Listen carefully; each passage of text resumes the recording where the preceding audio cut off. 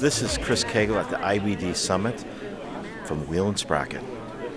Hi, I'm Mike Nix, Liberty Bicycles, Asheville, North Carolina, and just enjoying an incredible IBD Summit.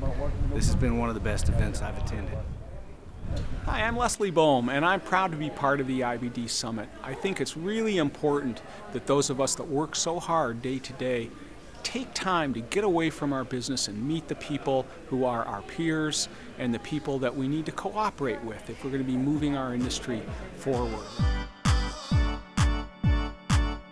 We've got to figure out today what trends are going to make a difference for those people who are buying bicycle products and why. Your job now is to stop it from being a commodity and turn it into a passion. Right away, two sort of fresh, new, appealing outlooks. Brad Jensen, Pueblo, Colorado from Nix Bikes. The summit's just really been great. A lot of good ideas, a lot of good interaction with other dealers, and also I really enjoyed the last session where we got to talk about profitability. The session we just did on the profitability project. That kind of service, I'd never even heard of that before. And these guys are longtime members of the Profitability Project. It's really a nice option to be able to look at your peers and have some benchmarks and know that, in fact, you can do better.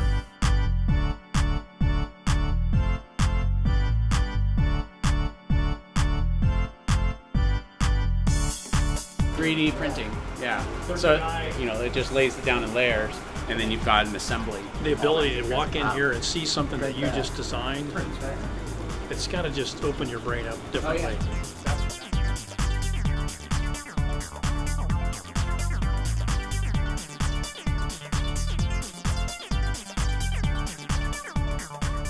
There's so many parts of it that are great. Like, one of the best parts is really the people. Hi, I'm Rich Miller from Bob Trailers. I've had a chance to meet with key retailers. I've made some new connections here because of this event. I'm Scott Montgomery, CEO of Club Ride Apparel. I think it's a great opportunity for both big and small companies to interact with dealers. Really glad we came.